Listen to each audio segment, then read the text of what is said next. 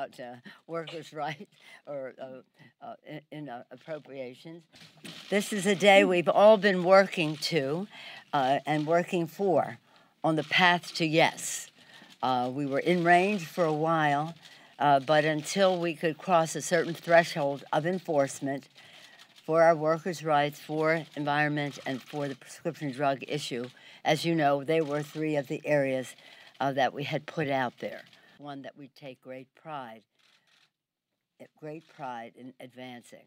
The members of the there is no question, of course, that this trade agreement is much better than NAFTA. But in terms of our work here, it is infinitely better than what was initially proposed by the administration. Congresswoman Jan Schakowsky, you'll be hearing from Mike Thompson of California. But this is more than a triumph for organized labor. It's a triumph for workers everywhere across America. In terms of the working group members, I want to say that they strengthened the labor standards. They strengthened the environmental chapters. They enhanced the verification mechanisms for environmental trade.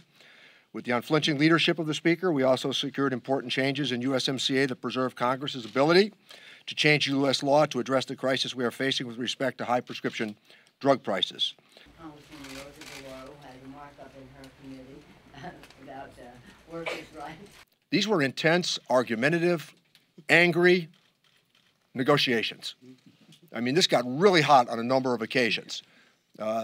I think we set a world record for hanging up on each other, myself and the trade rep. But at the same time, we also knew that this was an opportunity that we couldn't let get away from us, and we did that. Went back Mr. Trump, the Speaker, he was on a hunting expedition. We spoke with him frequently.